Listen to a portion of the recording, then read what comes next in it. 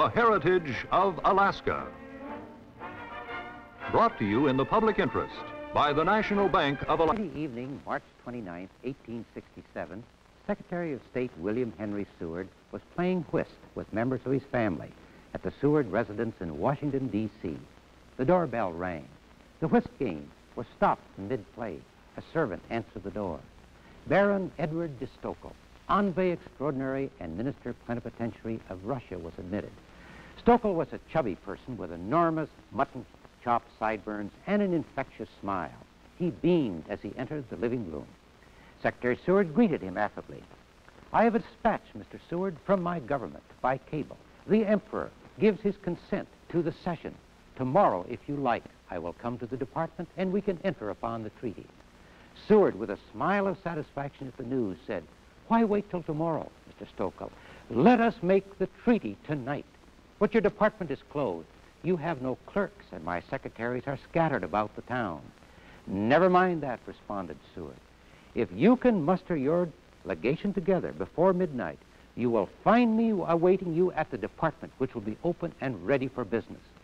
Messengers and carriages were dispatched in all directions, and less than 2 hours afterward, light was streaming out of the windows of the Department of State, and business was going on there as at midday. By 4 o'clock on Saturday morning, March 30th, the treaty was engrossed, signed, sealed, and ready for transmission by the President to the United States Senate.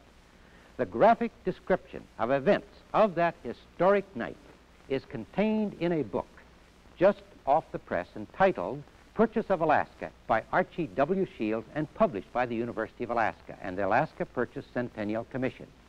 Archie Shields, for more than 50 years, has been an ardent student of Alaska history, and he's researched every known source of material on the subject. The book, The Purchase of Alaska, is a significant contribution to the literature of the 49th state.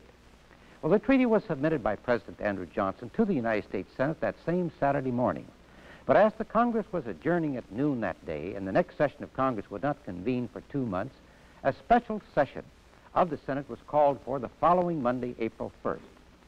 Meetings of the Committee on Foreign Affairs were held on April 1st, 3rd, and 5th to consider the treaty, and on April 8th, the committee announced the treaty will be reported favorably. The next day, Senator Charles Sumner, chairman of the Committee on Foreign Affairs, spoke for 3 continuous hours to a spellbound Senate and packed gallery on why the United States should buy Alaska. Historians are agreed that Senator Sumner made one of the most learned speeches ever delivered in the United States Senate. It was also one of the most effective, and it moved the Senate to speedy action. The ratification of the treaty did not encounter much opposition in the Senate. When the final vote was taken, it was 27 were in favor and 12 against. Many senators who were well disposed toward Russia then proposed to make the vote unanimous. In this, they failed. 2 senators voted against the resolution. Thus, the Treaty of Cession was ratified in just 10 days after it was received by the Senate.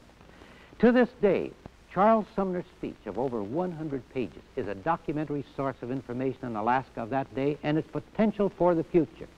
The speech is part of the text of the book, The Purchase of Alaska. I recommend for your reading The Purchase of Alaska by Archie W. Shields.